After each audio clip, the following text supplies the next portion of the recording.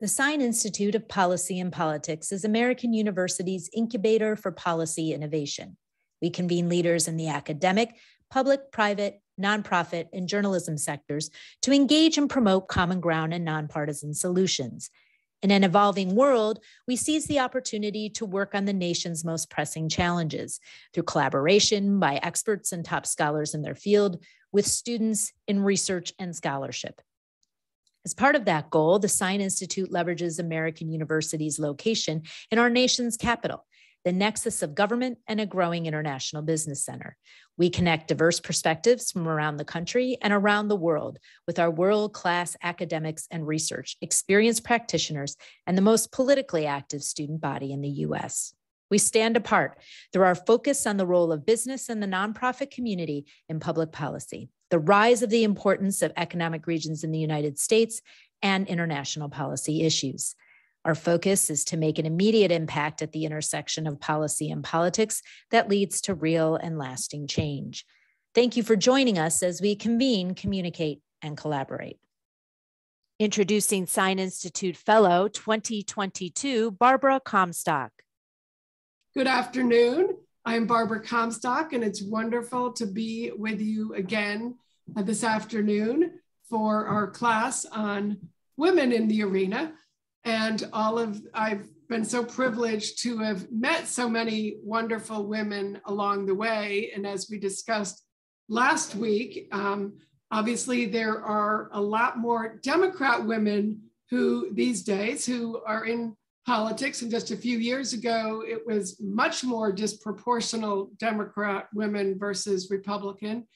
And part of the reason why we had such success in 2020 was because of many of the women who got active and engaged, ran for office, but behind the scenes of somebody who was very much a part of it on the Republican side. I think just really a top leader for women, Republican women across the board is our guest today, Annie Dickerson. And Annie has a wonderful career that intersects policy and politics, what the whole Sine Institute is all about. And I just wanted to give you an overview first. She's just one of my favorite people, but she's had, it's a very interesting career. She is a native Detroiter from a family of 7 kids. 7 kids, so she's used to dealing with a lot of people, a lot of discussion and being engaged. And tragically, she did lose her oldest sister to COVID this year. So like so many of us, she's had tough times dealing with what we've been going through over the past year, and our prayers were with Annie on that loss. She is a Michigan State University grad. She began her career as a finance director to the Michigan Republican Party. So state and local politics, being, where you're from, start where you are. That's what she did. She then became the finance director to help elect a US Senator who was Spence Abraham of Michigan. He later on went on to be the energy secretary. So she was active there, came from Michigan, a swing state where she always had lots of things to do there. Because of her success in Michigan, she became a deputy finance director for the George W. Bush re-elect in 2000 to 2004. Along the way, she also, and I think this is where we met, was she was chief of staff to the US ambassador to Switzerland. So she got to go to Switzerland with that really awesome job where when you're working with an ambassador, everybody comes through, particularly when you're in Switzerland. I think I met her because I was working for John Ashcroft. We went over to Davos and got to visit there. And then we liked it so much, we went back in the summer for another event. And that began a beautiful friendship with Annie. She also has 2 children that she was raising in Switzerland while this was all going on. Then she was a finance director to a presidential campaign. So that's always adventurous. In 2008 cycle. Then she's worked the last 15 years as director of the family office to one of New York City's hedge fund billionaires, most prominent, somebody who's very politically active. And it was at that time that she then became, started Winning for Women and becoming really involved in helping so many of the women on the Republican side that you see who are active today. And then she is now, after starting Winning for Women, having that great, in 2020, they were supposed to, it was going to have 20 women in 2020 because Republicans after 18 cycle, which I was part of, had lost a lot of women and we were down to only 11, I believe it was. It's pretty pathetic. So the goal was 20 and 20, far exceeded it, got over, I think it was 31, maybe we're at 32 now. So really did a bang up job there. And now she spends more of her time, on this passion to elect women to public office through this Winning for Women that she personally founded in 2017, but was helping us before then. And then she was part of, this is another thing that I think she can tell you about, because as part of her career, she was part of the original steering committee to make gay marriage legal in New York in 2011 by doing a video on that. And of course, she's a Republican. She was, part of a bipartisan coalition there. So another one of the interesting policy things she got to do. So I know I've gone on a little too long, but she has such an interesting and diverse career.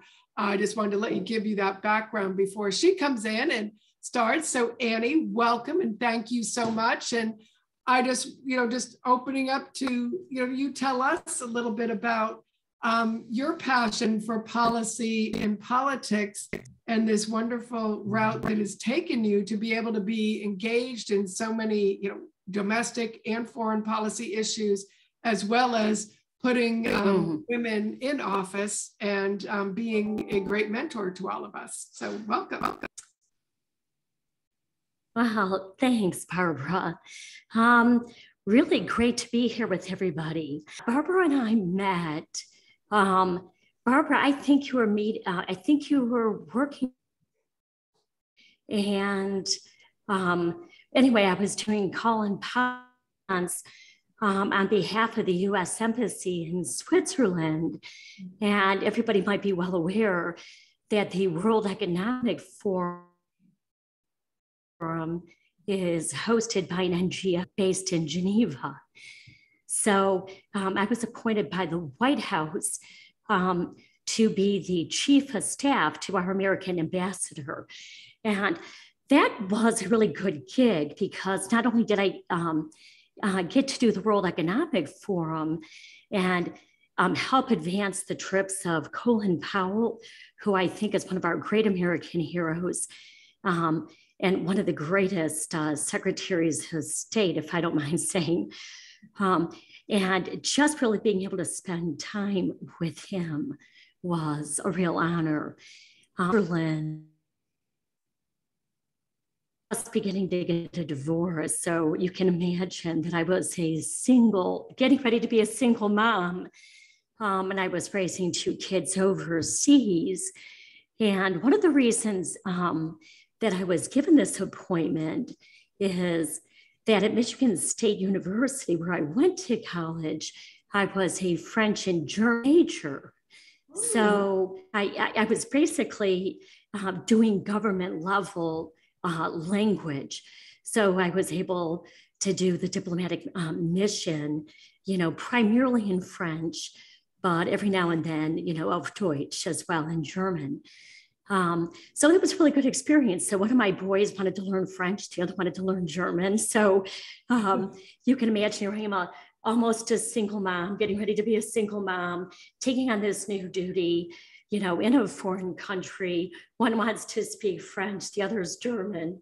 So our dinner conversations were in every language, and that was a good thing.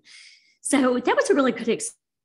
Basically, having been in politics, prior to that, being the deputy finance director in the Bush campaign and being a finance director for senators and governors, it really set me up, to the move that I made to New York to support a presidential race and be the finance director there in what turned out to be a zoo. and crazy. Any of you who've done any politics, much less presidential politics, you can really appreciate the nuttiness. Basically, every situation is an emergency, we think. And, the barn is on fire every night, right, Barbara? I mean, that's just the world of politics.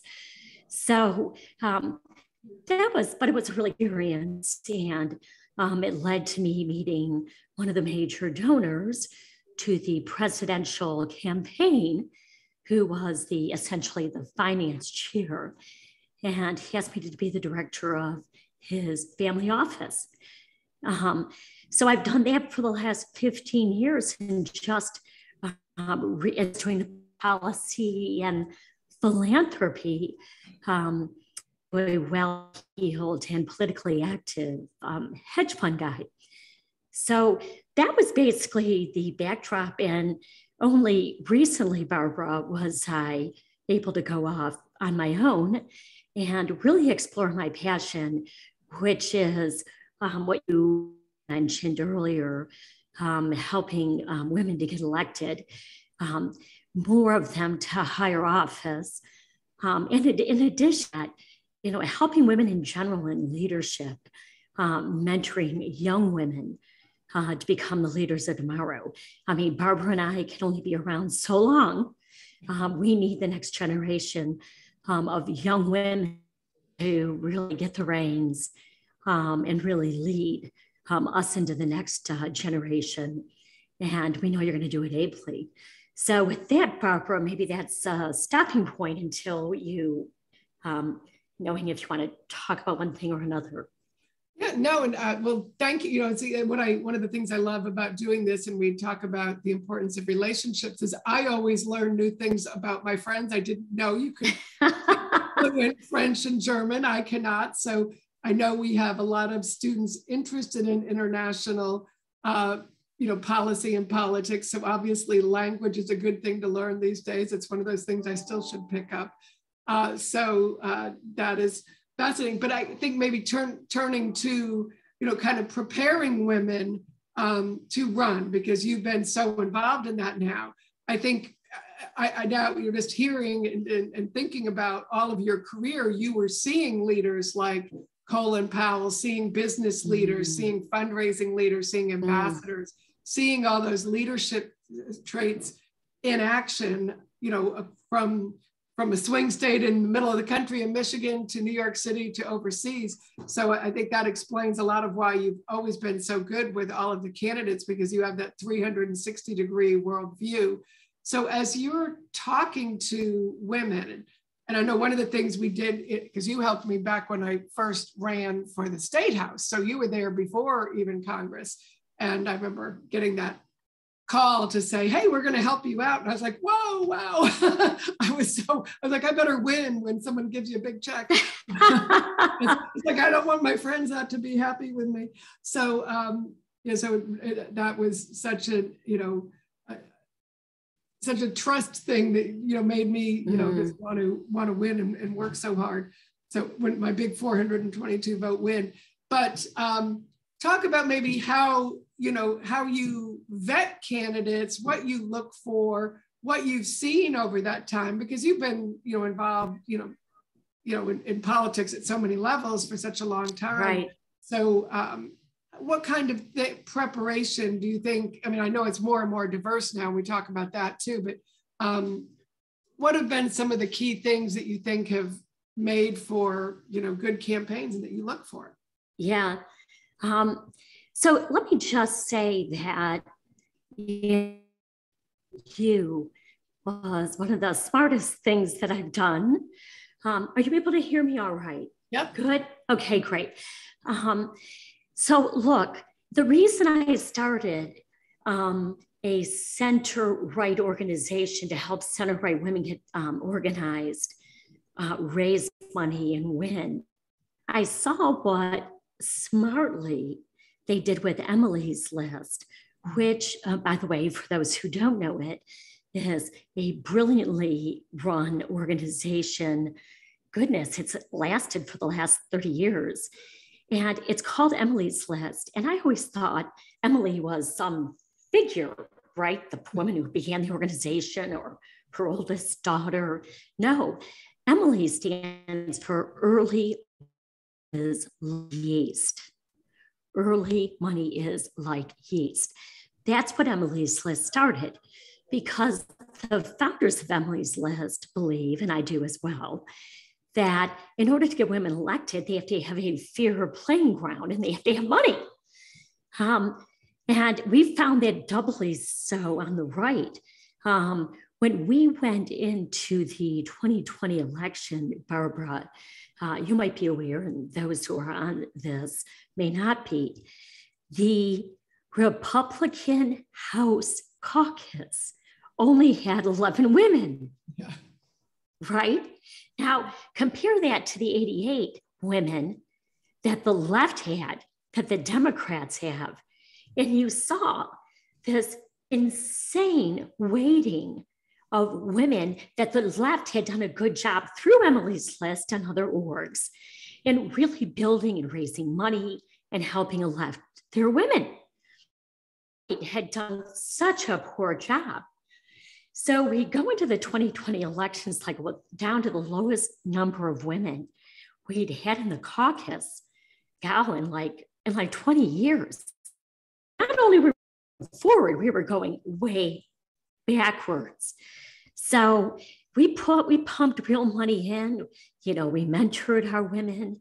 We helped to get good women into races by talking them into running if there was somebody who was on the bubble.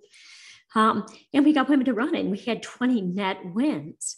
But winning for women that Barbara has been good enough to be on the board of. Thank you, Barbara. It's, not all women are created equal. So while I love energizing and empowering women, while I love raising up women, it's important that we have women on the left and the right leading more and more. They're not all equal. In order to get our endorsement, we have to be what we call sane and sober. And what that means to me is, you've got to be a woman that is not just looking out to be a media celebrity. You're not just, a woman who wants to use a certain rhetoric, endorsements of, rhetorically maybe gifted but outrageous individuals in order to get elected. That are the future of the GOP, the future of America, who are sane, sober, smart, leaderly, take policies seriously, and dig in and make a difference. Because at the end of the day, all that we're asked to do, other than to love and be loved, that's what we really want, the essence of life, right? But we want to make a difference. And so I'm looking for women that are wanting to make a difference, and not just with themselves, but with others. So I said to one of our Winning for Women endorsees the other day, who has been on television a lot lately, and she does a good job. She's a media, hit, but she's also a very smart, sober woman, and she's fighting for all sorts of good rights, whether it's gay rights or right to keep more of your money that you earn. And she's just a really good, well-rounded woman. But I said to her the other day, I haven't heard a word while you've been on air lately that's referenced or your constituents. And I said, that makes me sad, because it makes you. And when you're an elected official, you're a servant. And if you don't adapt a servant mentality right away, we can just as easily, unnominate you. So she was in tears, because one of the job Barbara knows, and I take my job really seriously, of mentoring and speaking the truth to power. I don't care that they're elected officials. I've worked for elected officials all my life. Presidents of the United States, Secretary of States, government officials, speaking to them in French, German, or English. You know, big whoop. What matters is who you are as a human being and what are you doing to make a difference. So, Barbara, women that we think in that direction and have a biography and life experience of having done just that, giving it away, dedicating themselves to a policy, and hiring the right staff that is like-minded. You can get way off on course, hiring, at GC, somebody who's supporting and correct can really lead you astray. So, we want to make sure that they're well-rounded and that they're surrounding with like-minded individuals. Yeah, and that's what a lot of, and I'm glad you mentioned Emily's list. And for those listening at the end, we do have, we're at 2:00 in the program, we're going to go through a lot of the different groups because there's a lot of groups there that will both teach you like campaign school. So whether you want to work on a campaign or be a candidate, how to mentor and come forward. There's groups that then endorse and support women. And, so there's a lot of different ones on each side of the political aisle. And, I think one of the things they all have in common is a lot of women helping women. And that's what Winning for Women was. Like Annie was, coming in and talking to all of us along with our races, but then putting us together with other women that were being supported so that by the time we got into Congress or into the State House, we already had relationships for governing and getting policy done.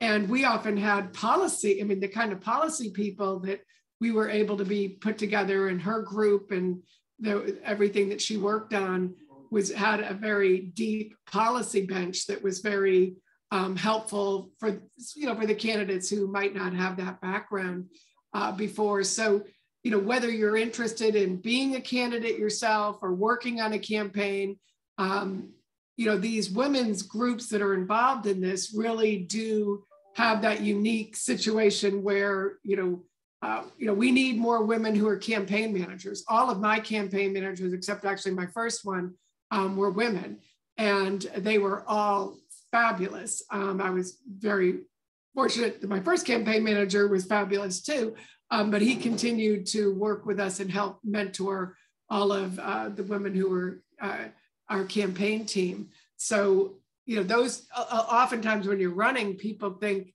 they don't realize a lot of the just basic things you have to do, like Annie mentioned, like talk to your constituents. When I ran for office as a delegate, I knocked on doors, and I knocked on 10,000 doors. It was also a great weight loss program at the time because, to meet everybody, I had to just be out there every day knocking on doors and doing that. I had learned that from working on other campaigns of successful candidates. And I had learned that from going to campaign schools and telling other candidates the same thing.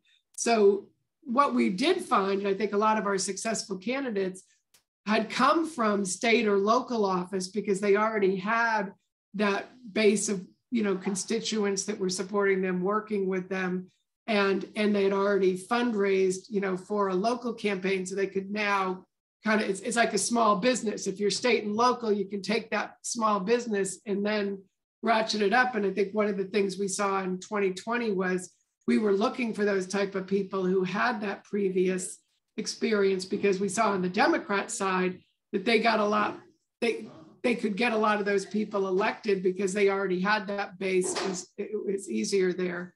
So one of the things I think, and because you've had such a background in fundraising, one of the things that we always hear, the early money is like yeast, is that it's hard for women to fundraise. So one of the things I always tell people, whether you can only give $10 or $25 or write those big checks, start going to events. If you're ever interested in running or just helping people, be one of those people who writes the checks. Even if you can't write the check, go and help at the event, because then you're going to be at the fundraising event. You're going to understand that. So, I mean, when I couldn't write the checks, I volunteered for the fundraisers and then tried to throw in a little in the pot, because whatever amount it is, do a little bit more than you can. And because then you're invested. And so the more people you can get invested, but maybe give us a little overview on some of the myths and challenges for women, because sometimes, it's hard for everyone to fundraise. I remember Eric Cantor told me, yep, it's hard. I do it every day. I have to call everybody. And so having learned from great people like you and Eric, I had never fundraised before, but it's just, you got to call everyone you know, meet new friends, call people you don't know, and you just got to do it every day like exercise. How do you? It's not easy. No. And that's saying it as, somebody who's been doing it many years. It really takes time.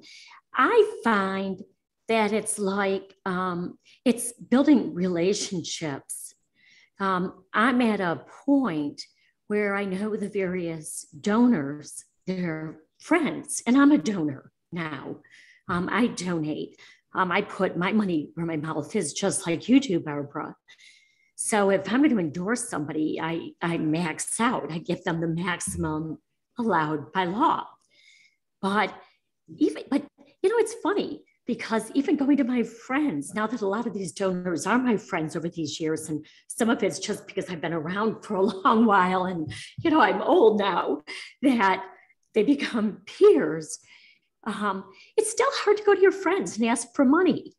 So I know it might be hard for college kids to imagine that it's hard to ask for money, because, when I was a college kid, asking my dad for money or mom was really easy. I did it every week, but no, in reality, it is hard, and you just have to know that it's part of the game, and having, folks like me and you out there that are helping them, so that it's not only the candidate that's dialing for dollars every day, as it were. I'm doing that. I do events for my women all around the country. So the best way that I utilize my donor relationships is not only to ask them to write a check, but for them to get their friends to write checks. So what I do is, my friend Joe Pablo in Dallas, I just saw his email come up, so I thought of him. Joe is going to do an event for a number of our women, and he's going to invite all his network, and then his host committee is going to invite their networks. So that's the way to do it. So all told, by the end of this year, Winning for Women would have done probably a dozen or more events and probably raised $3-4 million to help our women. And really, honestly, Barbara, that's the way to get it done, is you got to spread it out. A candidate can't do it all. I can't do it all. So I need to call upon my friends who call upon their friends. It's almost like a pyramid scheme, like you do this, and then you roll out and you ask your 5 friends, and you have your 5 friends ask their 5 friends. And before you know it, you have a real event and you raise real money. That's how you do it.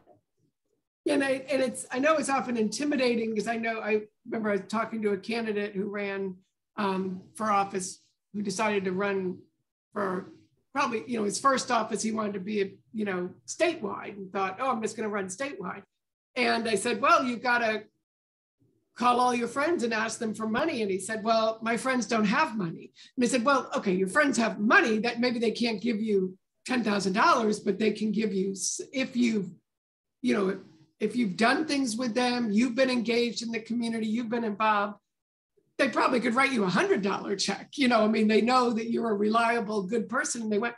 And so part of it, often, I've often told people, if you don't have sort of a 200, I think this was something that a campaign school said too once, if you don't have like a 250 person Christmas card list of people you send cards to, who you have relationships with, who you'd call, you probably still should make, more friends and interact in your community, because you meet friends through over the years, I know you meet friends through your kids' school, or if you don't have kids, you meet it through, you get involved in, say, your local political party and you meet people there. Now, that can be activists who aren't big donors, but they're small donors. You can meet people from, you work with your local chamber of commerce, or you work with, Habitat for Humanity. You've been there, pounding those nails in with a friend there, and you've all given to those charities. And now you call those people and say, hey, I want to take those values that we share and bring them to Congress or bring them to the State House. Right. So I'm not saying think of everyone you ever work with as a donor, but understand that all of your relationships over a lifetime. I mean, I never planned on running for office, and I was amazed. I started having a check come in.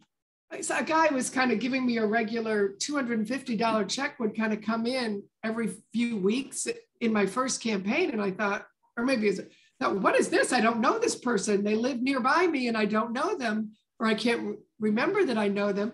So I went and knocked on their door just to thank them for, thank you for giving me this money. I hadn't knocked on your door yet. And he said, oh, your daughter played basketball with my daughter. Wow. And your daughter was wonderful in mentoring her because she was younger. Your daughter was such an awesome basketball player that I thought if you governed the way she played basketball, I'd like you to be in there. And he goes, and I'm a Republican and I share, but I was taken aback by, wow, my daughter playing awesome basketball. She was captain of the team, also captain of the soccer team. So that helped too. But that's the kind, so I think people always say, well, I don't know people. Well, it's sort of the life you make over time in those relationships. So don't think of it just as I'm involved in political things. It's your whole community and how you engage. Now, you go beyond your community to raise money, but I think women are often intimidated because, or actually in this case of this candidate who said, I don't have friends who can write checks, he was a man. And I just said, well, it's like everything else. I said, have you raised money for a charity or a friend? I had been the balloon lady at school. So I had to hand out all the balloons at the school auction, and I raised money for the school auction. So I said, okay, it's like that.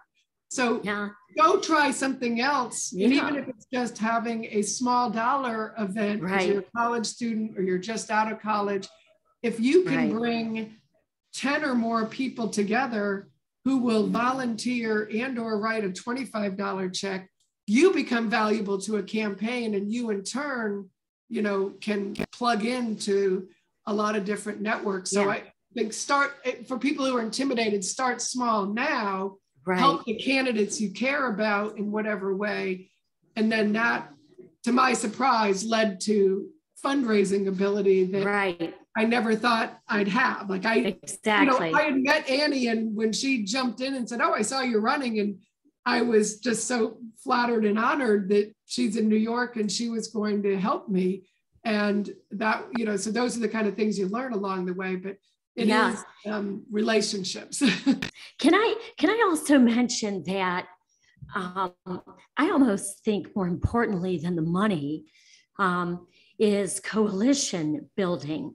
You were very excellent at that, Barbara, and building bridges. The example that, if you don't mind that I chat about for a moment, is how we won marriage equality, the right for a person, for gay people to marry in New York. It's a really good example of coalition building and money, because we had to put money into the till. But people may not realize, but that as late as 2009, the state of New York had voted down marriage equality. The state of New York voted down marriage equality. And California had one of their famous ballot initiatives in Prop 8.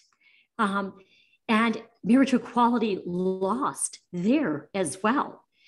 So what we did is, fortunately, I worked for a philanthropist that, while he's conservative on this goal and other matters, was very pro-gay. and pro-LGBT, it enabled me to roll up my sleeves because, like a lot of you, I have an equal, probably, number of friends who are gay, and I have a child who's trans. And so I was very delighted to get involved in this issue. And I headed up a steering committee that had the conservatives working with the Republicans, working with the Democrats to try to get marriage equality passed in New York in 2011. All right. So it had already gone down, and now we're going to try to take it on 2011. Andrew Cuomo had just gotten elected, and that was before he became creepy Andrew Cuomo. I guess I can say that because that's what Christian Gillibrand calls him, so I'm okay. But at the time, New York State had a Democrat state house and a Republican state Senate. So they wanted to legislate marriage equality, not do a ballot initiative. They wanted it to actually be, just really argued and debated and give it the right hearing. But the Republicans weren't allowing it through until we got involved. So we hired a conservative lobbyist, and we raised money. That was my job, to raise money amongst the Republican donors. And we put together this really badass steering committee that had left, right, center, and people that cared about marriage. This is why it mattered, because prior to this, the whole LGBT issue and LGBT rights, much less marriage, were always the province of the left, of the Democrats. And Republicans, even if they agreed, had never really engaged. And to be honest, the left really didn't want us to engage. They wanted to get marriage equality passed because they had begun it and they wanted to end it. And my friend Evan Wolfson, who wrote the paper on marriage equality when he was like a Princeton, graduate student, like 40 years ago, 50 years ago, when he first wrote that paper, we were like, oh, good luck with that. But now, fast forward in 2011, a coalition got and forced the hand of some of our Republican elected officials who enacted marriage. That's good old-fashioned coalition building. That's good old-fashioned bridge building, which Barbara did so well when she was in Congress, and there aren't enough of her. And then we raised the money that we had to backstop the elected officials on the Republican side that were, frankly, at the time, very bold and very courageous. It was considered huge. It was considered very bold and very aggressive to have done such a thing as to have the Republicans join with the Democrats to allow marriage equality. And from there, then we went to Minnesota and Washington and Oregon, and we took the movement that we showed how it worked with the mixed legislatures, and we showed people how to do this, and it started snowballing.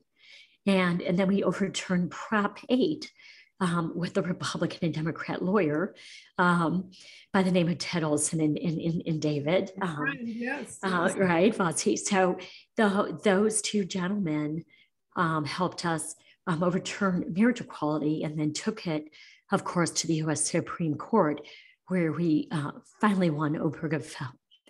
And now marriage equality is everywhere, and it's the law of the land, thank God.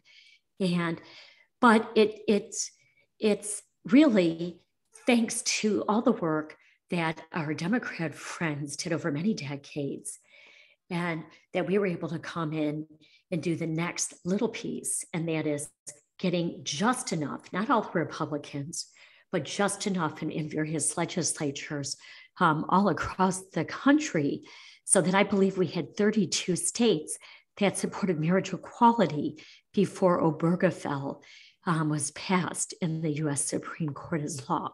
So that's kind of what happened.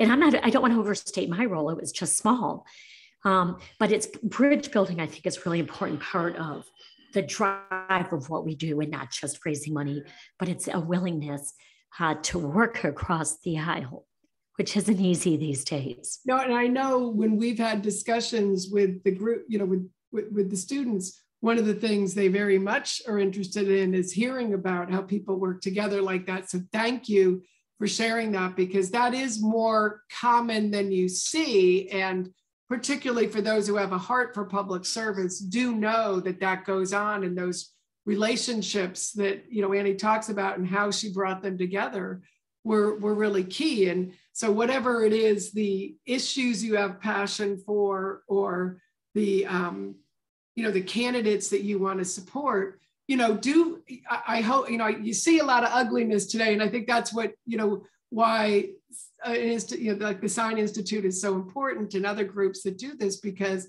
it's saying, yes, policy matters. Yes, you can have an impact.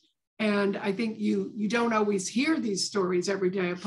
You know, Ted Olson actually was a conservative Federalist Society lawyer who, when he got confirmed to be the Solicitor General who argues all the US cases in front of the Supreme Court in 2000, it was after he had won Bush v. Gore that was very contentious on that election that was very close.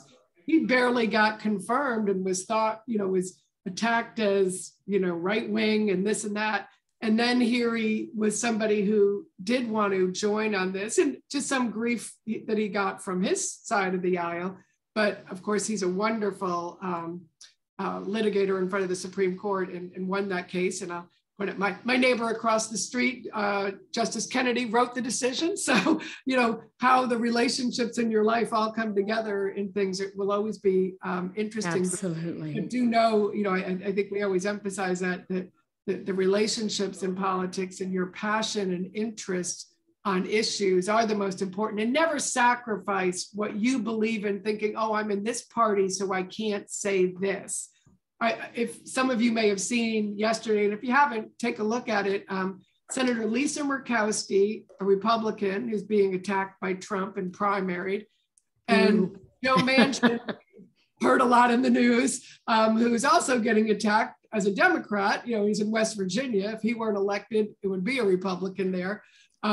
These are both people who I enjoyed working with when I was in Congress. Mm-hmm. And yesterday they were on TV talking about how they could work together, and they each endorsed each other. It was great. And I want to see Lisa reelected, because they were both part of the coalition. It was awesome. The infrastructure bill done. And so these are the constructive members. I'm confident that Lisa will get through. We're all working to get her reelected. So those are an example of two people who do work and get things done. And I know if you're a Democrat, you may be upset with Joe Manchin. If you're a Republican, you could be upset with Lisa. But do know those are, you know, we're 50-50 in Congress. And when you're close like that, you have to be willing to work together. And unfortunately, it's a small group of people who will work together. And when people say, why can't Joe go along with this? It's like, there's only 50 senators. Yeah. I say, why can't the other 49 try and just curb back things to get what they want, to get Joe to go along? I mean, that shouldn't be that hard. When I was in Congress, you have to count, you know, 218 if you're in the House, or 50 if you're in the Senate with your own party's vice president. And too often today, people just want to yell at everybody, whether it's Kirsten Sinema or Joe Manchin or Lisa Murkowski or Susan Collins. And instead, what we used to do is say, well, let's, you know, instead of thinking you're going to get a home run, try and get a base hit and move the ball forward on your issues. And that's something I think from as Annie and the other groups that we worked with brought us together to work together. I think one of the good things about having more women in Congress is I think you do see the women trying to be part of those coalitions. Sometimes more, because if you look at, you know, Bernie, I don't think is it really passed. Bernie, if you're a Bernie Sanders fan, I'm sorry to tell you that he hasn't passed many bills. On the other side, Marjorie Taylor Greene, who we did not support as winning for women, or VPAC, which I also am with them. She hasn't passed any bills, nor will she ever. And so at any rate, Barbara, can I brag on you? What they look for, people who get things done, but we've found those state and local people who have to get it done are both better candidates and better members when they get in. I just want to brag on you for a minute. You know, we talked about, you know, coalition building bridges. And sometimes it's standing and taking a stand when even your own party disagrees. And one of the votes that I know was considered controversial, though in my mind it's not at all, was when you took a stand for trans being in the military, I believe it was. And, you know, a lot of Republicans were, you know, running over there to, you know, trample on the rights of the trans community. And you stood tall, and that actually hurt you in your reelection. But you know what? I would rather die on my principles of, you know, standing up for human beings and human rights than being elected to any office. That principled position is really, you know, a model. And Barbara, you're one of the people that knows one of my secrets. I guess it wasn't a secret, but in 2016, I put myself, you know, for the young folks that are on this call, you're going to appreciate this, I believe.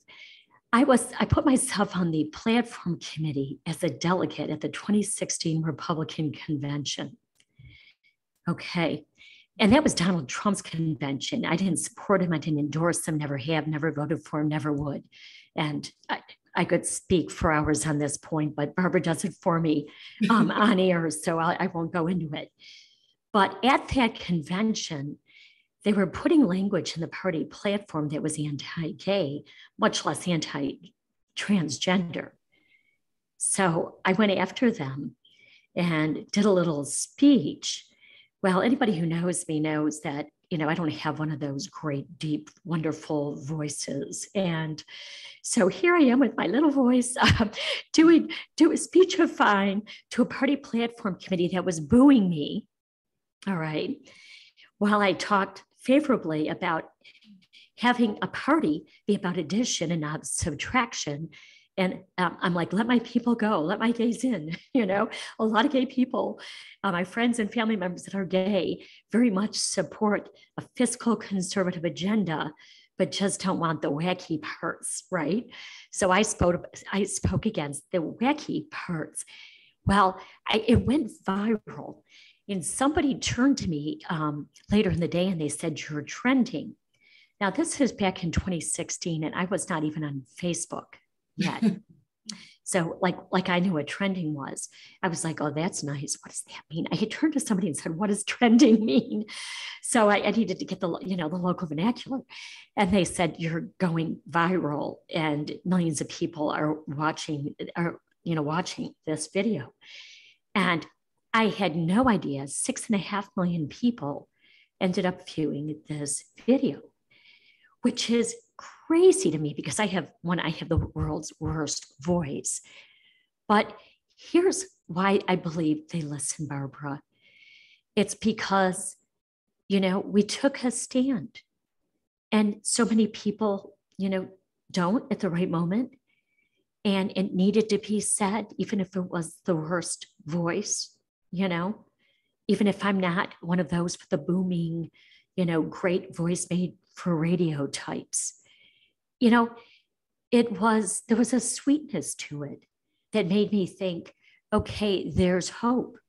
And 50,000 people wrote me notes saying nobody has ever stood up and said that up to that point. And we are so grateful to be told that we're welcome to join either party and that we're not going to be spit on and that somebody gives a damn. And so you never know when your voice is, I guess what I'm saying, is needed, even if you don't think you're the best speaker or the most articulate or the best presentation in the group. If your heart is there, if you apply your heart and your belief system and you stand, I really believe it goes a long way. Oh, thank you. And I think so much as young people are looking at politics and policy as a career, do know you can be very successful while also being principled is an important thing. And we're going to have to let Annie go at 2:00. So we do have a few minutes. If anyone has some questions that you want to ask in the chat, please do put them in as we are, for our last few minutes that we have Annie. And I did want to say, you know, that was a powerful moment when Annie did that. Both of us are friends of Liz Cheney. So we're seeing, you know, look what happened to Liz this weekend and dealing with this. But I do think as Annie has proved and so many before her, if you don't know the story of Margaret Chase Smith, who stood up against Joe McCarthy in the 50s, it took 4 years before the guys came along and did it, but finally they censured Joe McCarthy and that was the end of him. But she was pretty much alone when she started, Margaret Chase Smith. So that's another woman to look at. So I do think for women, as you're thinking about running and doing things, like, you know, it's getting involved in your community. It's caring about those local constituent issues, your roads, your schools, things like that. But then things converge into other big issues depending on the time. And, you know, Annie had that opportunity because she was there. Liz, as you know, this was not something Liz, you know, nobody wanted to have January 6th happen.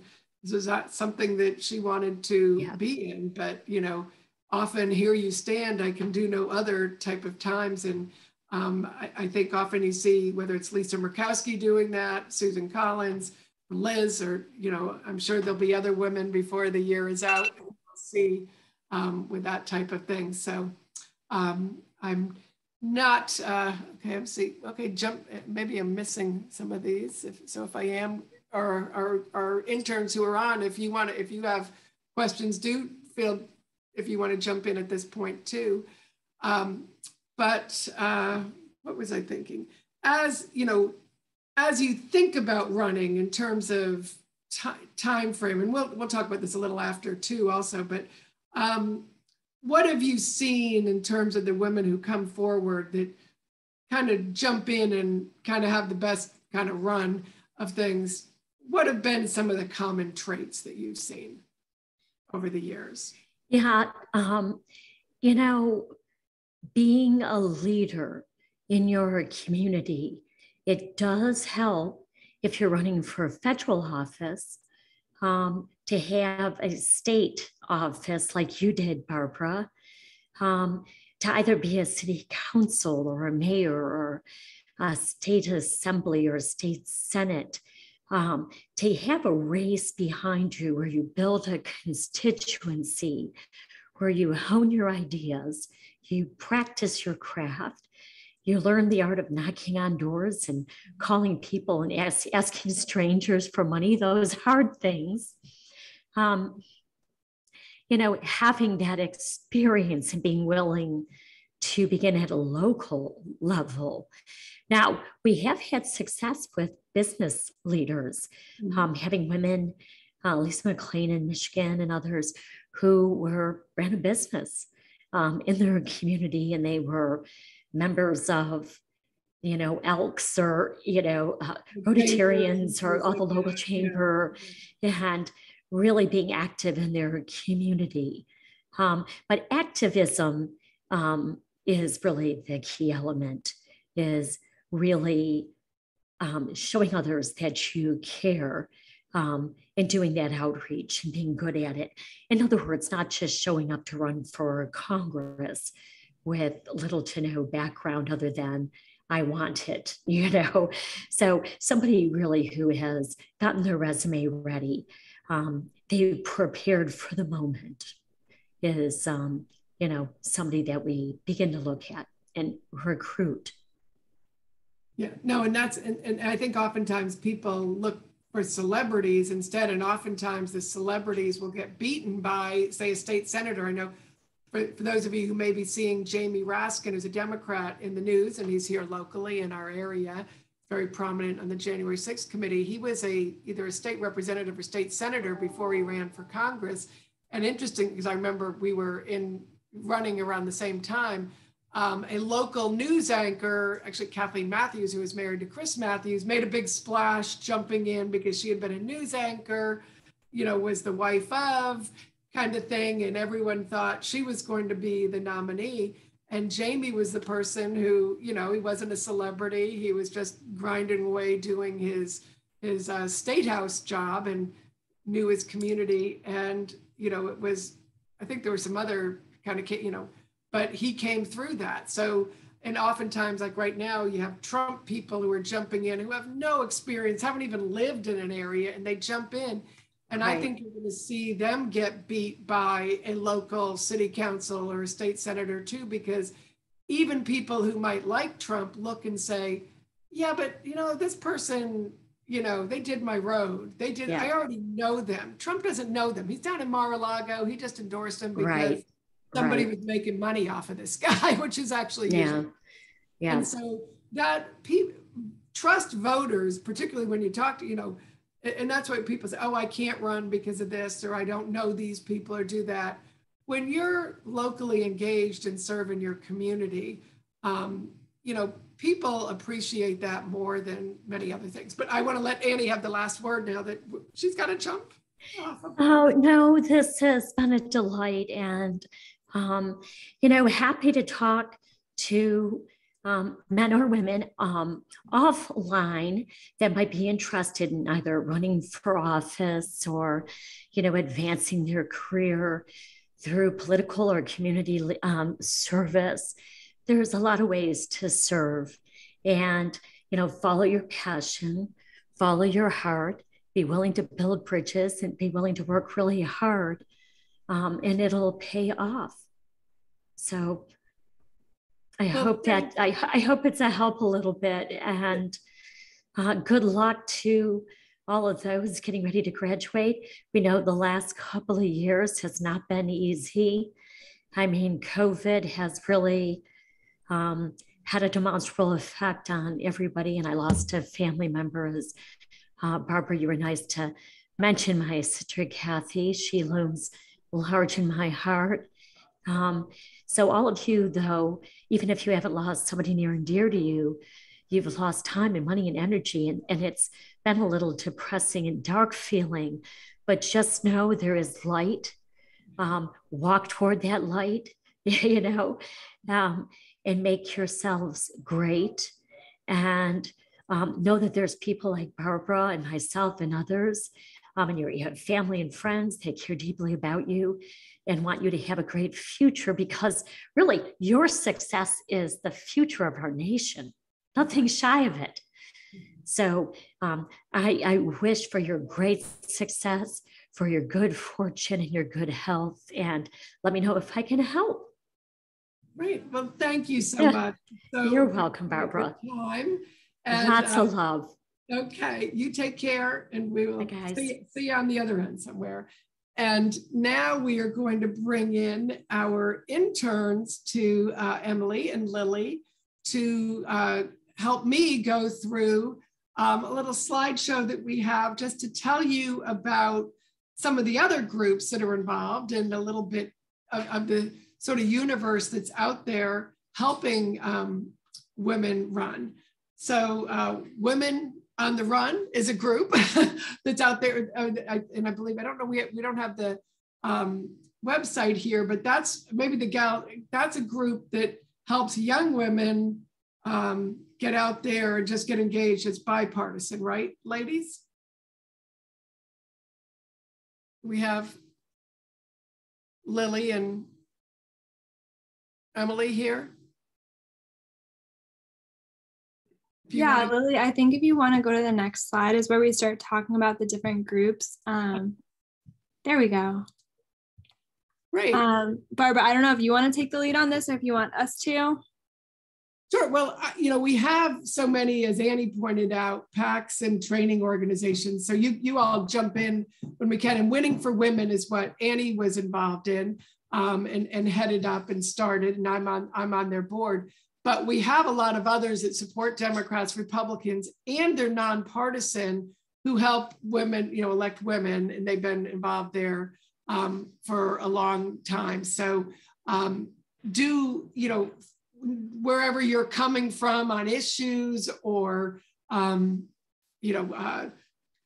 party or whatever, these groups, there's one for you that you can find. And we haven't even been exhaustive here with all of them. We just wanted to give you a sample of them. Obviously, I'm familiar with some of them more than others. So we can start going through some of them here. The first, I think, up we had Winning for Women, which this was just a little screenshot of, and actually Winning for Women, I will tell you, is staffed and run all by women. So that's a nice thing too. We also try and find women consultants and promote them.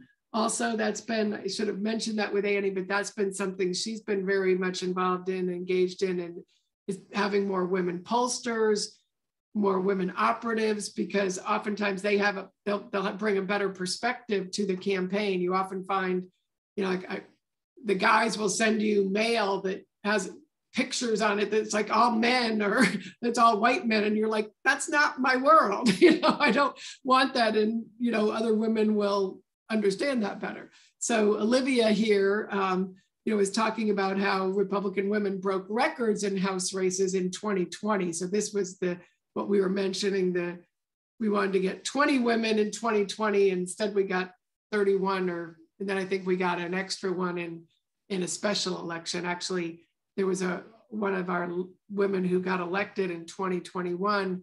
She was a woman who lost her husband to COVID because it was before the vaccine came out. He won election in November. He died in December, tragically. She's a young mom, and she ran for his seat and won it. She has been a great advocate on getting vaccines, which, as you know, Republican Party, her name is Julia Letlow. She's from Louisiana. Oftentimes when our party was not that friendly to vaccines, Julia had that personal story where she went out on national news and locally and said, you know, my husband wasn't able to have the vaccine and now I'm a widow. Please get the vaccine. And I know Annie and I share that passion too, about because we've seen politics, unfortunately, you know, impact on that front. So again, you know, I think and as we mentioned, we did not support Marjorie Greene or some of the others. So, but Julia was one of the great ones we did get to support. So go to the next one here that we have. Okay, right now, yeah, I'll cover the Republicans. I'll let you gals cover the other ones because I don't. This is a smaller group right now, Women PAC, that does, you know, Joni Ernst, who's a senator from Iowa, is here. Oftentimes, as we discussed in our last class, when you have like a woman senator or a woman governor like Iowa does, it kind of inspires more women to come forward. In Iowa last cycle, we elected a woman who was a state senator to Congress and another woman who was a military doctor who had run before and lost and ran again. So now Iowa has this great coalition of state and federal leaders. And as a result, you end up having more women want to run when they see women at the top here. And that's true on the Democrat side too. And I'll mention as an aside, and I know she was supported by Emily's List last time, and I'm not sure now, but she's a dear friend. And if we don't get her to talk to the class, which I'm hoping we might, I will promote her anywhere for anyone who are Democrats or just interested in general. Donna Edwards is running again for Congress in her old seat in Maryland. And I know she was a beneficiary of Emily's List. And because the person who took her seat when she ran for Senate, she did not get the nomination there, but he's now running for something else.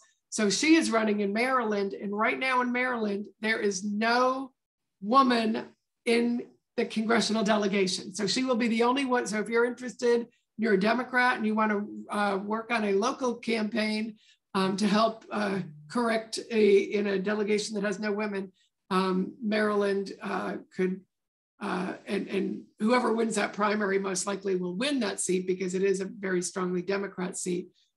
So Donna is there. Now go to the next slide. This is Susan B. Anthony PAC. It is a pro-life PAC that's on the conservative side. So their issue is mostly, you know, single issue. There are also on the other side, there are pro-choice PACs that are for women that are just focused on that side too. So next slide. And this is Republican Women for Progress. This is a group that is not friendly to Donald Trump, but they want to remain Republicans. And so, and they do, I know support women on both sides on the, on the abortion issue is often, there obviously are pro-choice Republican women too. So you have Republican Women for Congress, for Progress there. And next, ViewPAC, which I'm on the board of, which is also new, a lot of these Winning for Women and ViewPAC, they are neutral on some of the, social issues where Republicans differ. They, look at the district and the women who can get elected. And so ViewPAC had, this was just some, kind of highlights the victories that women had in last year's cycle, which was, so here we have $20 million was invested, that was ViewPAC, and Winning for Women also had a good cycle there. It's 33, actually. Okay, 33. I was even, I was lowballing it there, that were elected. And then 11 of the seats that went from red to blue, they were all either women, minority, sometimes both, or military, again, sometimes both overlapping there. So the candidates who were not the white male candidates were the ones who flipped those seats. So that investment ended up being a great investment on that front. And because of the success of Winning for Women and ViewPAC and others in getting more diversity into the Republican Party, that has been, as people look to, as there are retirements, as there are, and that's what you oftentimes, whether it's on the state or local level, as you see people who, and you look and say, okay, that guy's, getting up in years, he may be retiring. That's, that's an area where a woman leader could run for a city council, run for a state house. When I ran for the state house, my General Assembly in Virginia, the person who had been in that seat had been in the seat for 40 years. It was a Republican guy. He retired in 2007. I did not run then, and was replaced by a Democrat woman. And so then, because a woman had won that seat after 40 years, Republicans kind of came to me and said, hey, we'd like a woman. It was sort of like, hey, we got to run against a woman. Could we get a woman to run? I mean, unfortunately, sometimes that's how the guys think. But now the women, I unfortunately had to be asked. I wasn't thinking of doing it. That's why I'm involved in these groups now, because all of you and all women out there shouldn't have to wait to be asked to the prom. You should be thinking of yourself being leaders, whether it's in your business, in your local community, in your, whatever groups you're involved in. Be a leader and think about yourself and your other, female friends, or just friends in lots of different areas, and say, hey, you should run. Because a lot of times women or minority candidates or other, less represented groups, no one ever says to them, you should run. And until, unfortunately, it was, not unfortunately, it was my boss, a male from a prior life, who said, hey, we need somebody to run. He didn't say, hey, we need a woman to run. He actually called me and said, you should think about doing this. So he wasn't the one that said that, but others did. That I realized I hadn't thought of that myself, that I had to have a guy come tell me. And so I said, never again, let's not do that. So next slide. Okay, I'll let you guys take it away on this. And we've already talked a little bit about Emily's List, but I'll let you fill it in. Sure. So Emily's List is a PAC that was started. It was one of the first PACs that just supported women. And their specific goal is to elect Democratic pro-choice women. So it's kind of the antithesis of the Susan B. Anthony PAC. And they focus specifically on the issue of pro-choice. So they only support women candidates who are pro-choice. And they support women at the local, state, and federal level. So they have a list that members of Emily's List can go, and they're required to donate, I believe, $200 a month. So they pick how to split that money up between all of the candidates that Emily's List endorses. So they've supported plenty of women like Elizabeth Warren. They've supported local women, and they have helped sort of turn the tide so that more women get elected to office recently. Yes, and in 2018, as Annie mentioned, they just had a huge banner year in 2018 in electing women, because that was the highest, and it was the highest number of women any ever. It went up to, like, I guess 101, or 100, it went over 100. actually it got over 100 when I got elected in 14, but it was the highest number of Democrat women. But most of the women that were in Congress was 89 to 11. It was pretty pathetic. Now it's, I think we mentioned, we're 30, so we still have a long way to go.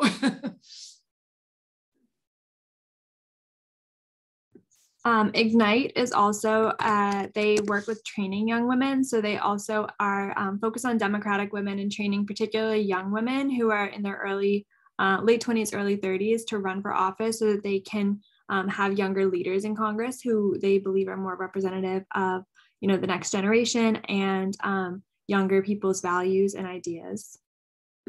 Yeah, and I know I did, in Virginia, we in 2017, in response to Trump, we saw a lot of women step up and run in the state house. Unfortunately, I mean, not unfortunately, I want to say unfortunately, because a friend of mine did become speaker, but in 19 actually, but a lot of women started running in response to Donald Trump on the Democrat side.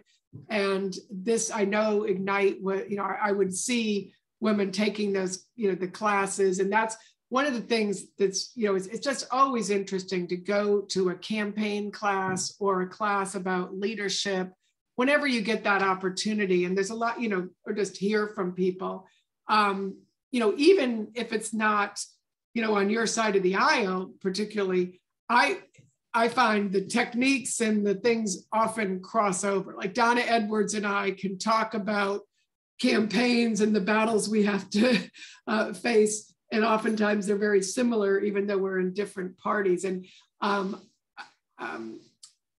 speaker in the House, who became speaker in 2019, Democrat, because of the women who ran in the state, in the General Assembly in Virginia, it was a big group of women. And so they ended up having their first speaker ever, who was a woman in Virginia, Eileen Fillercorn, and their majority leader was an African-American woman who's here from Northern Virginia. So 2 women from Northern Virginia who, when I was in the General Assembly, it was like 67 Republicans in 2013. And by 2019, those 2 women had been in a deep minority, had flipped things. And so the power of women to do that. Now it has flipped back, but it's very narrow. But one of the ways Republicans flipped it back this past year is we had more women running also to get some of those seats. And I think you will see, and I know, because I've seen some things already, the Democrat and Republican women work together more on some, like on education issues and things like that are obviously post-pandemic an issue. So I know there are 2 Democrat and 2 Republican women who are working on, how can we, kind of bring some togetherness on the education issue, given it's such a big issue.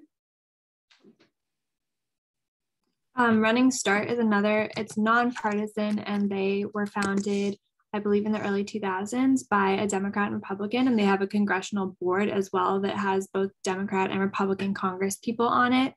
And it was founded to train young women, particularly high school and college students, to run for office. So they do lots of trainings focused on, they have a summer program for high school students, and they do 1-day-long trainings at colleges as well to encourage young women to start running for, student government association as an introduction to the political process and running for office that can then pave the way for them to run in the future as well for higher office or state or local office. Yeah, that is a great group because it's very young people focused. And again, it gets your mind about you can be a leader in just thinking that way.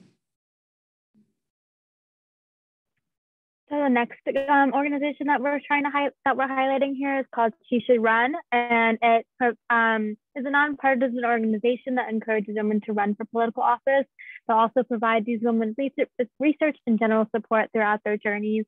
And they have this nice little blurb on their website about how women represent a majority of the U.S. population, but they represent less than a third of the nation's elected leaders, as Barbara has been talking about today. So they're trying to kind of fix this issue by promoting women to go to run for office by identifying and tackling the barriers to electing leadership. So they're trying to convince women from all political leanings, ethnicities, sexual identities, and backgrounds to use themselves and see themselves as future candidates. Oh, I didn't see. Oh, okay. Somebody mentioned in the chat that Amy, who is our director, was at Emily's list. Is that correct? Am I getting that right? So we see our women in leadership here at AU.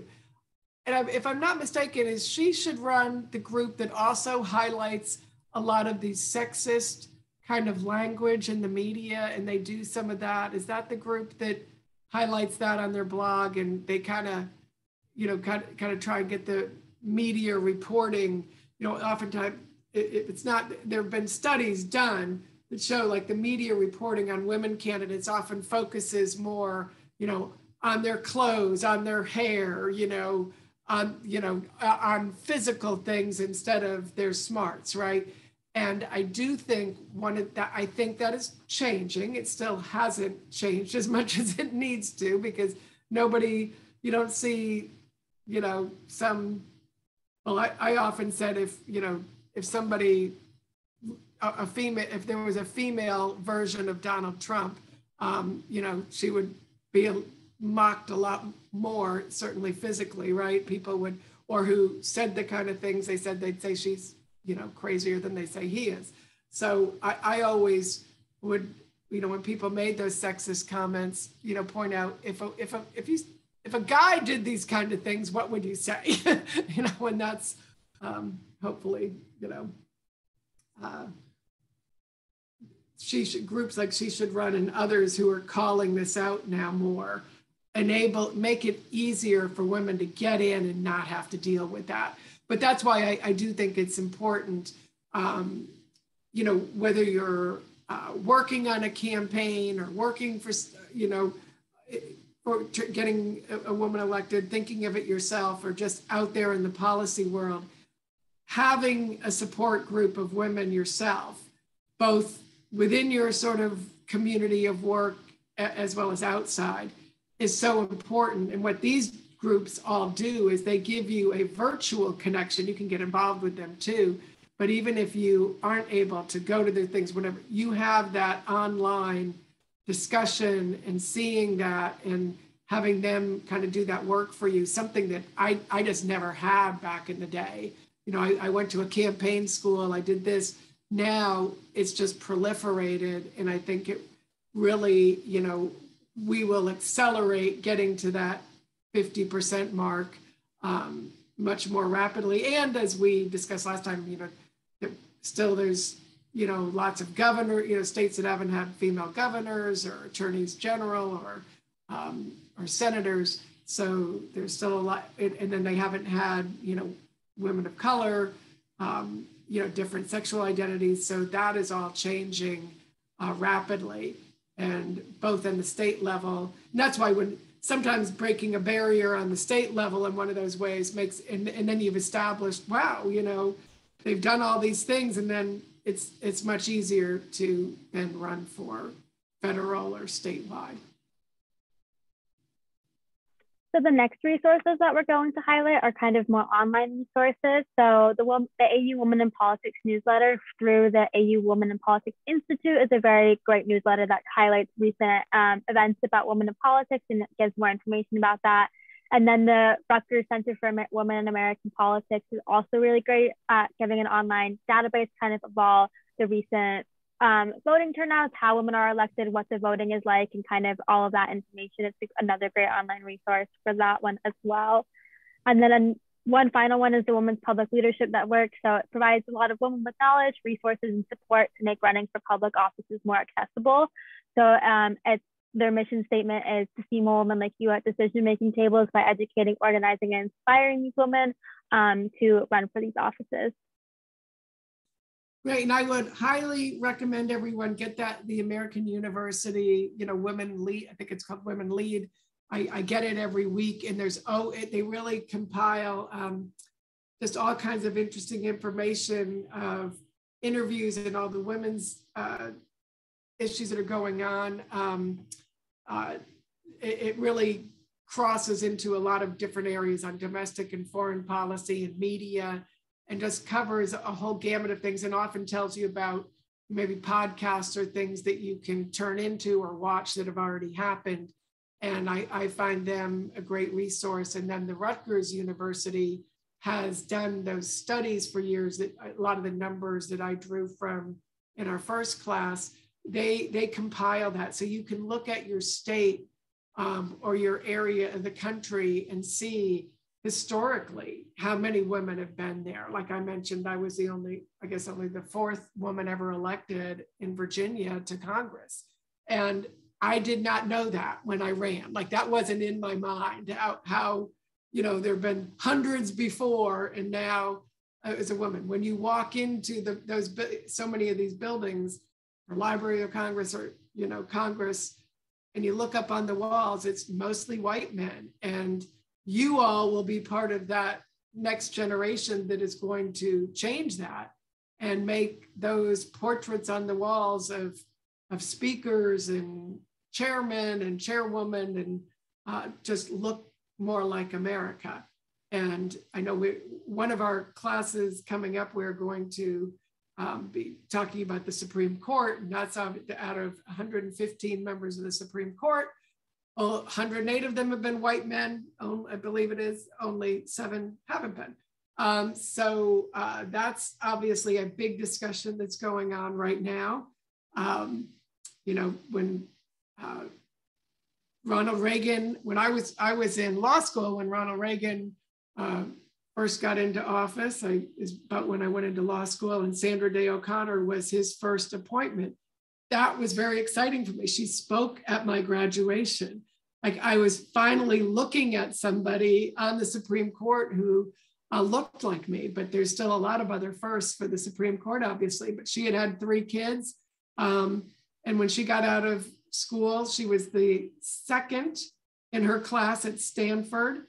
The first was the person who ended up being Chief Justice, which was Rehnquist.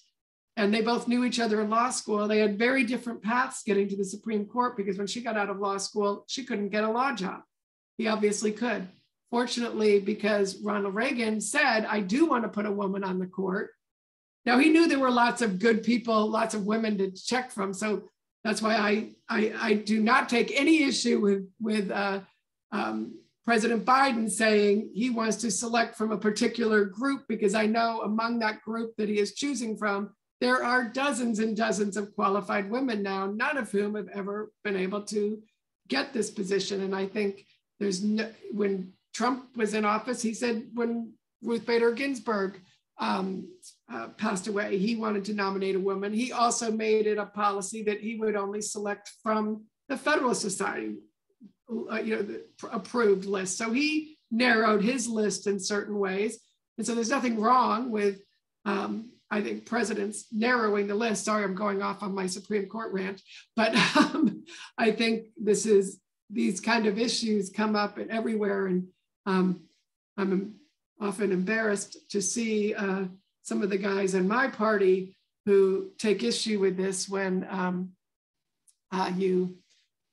of course they have no, they're being hypocritical with what Republicans have done in the past, obviously. But yes, our next class, as we wind down here, our next class is going to be on, February 28th, I believe. Am I getting that correct? And it is going to, I believe we are going to be speaking with a yet to be announced either candidate or somebody who's already in office, so they can kind of tell you what it's like and give you a little flavor of their path. You've heard from Annie today about sort of how they work with them and get them there, and the leaders she's seen.